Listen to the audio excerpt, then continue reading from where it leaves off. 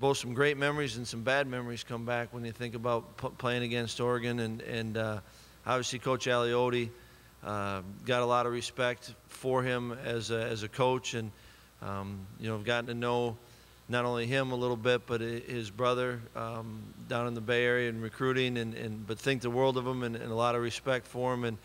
And you know, it's been interesting for me this year to watch them and also see how they've evolved. But certainly have always been, and I think this year is definitely an example of it. I think he's always had a well-coached defense. Players play hard.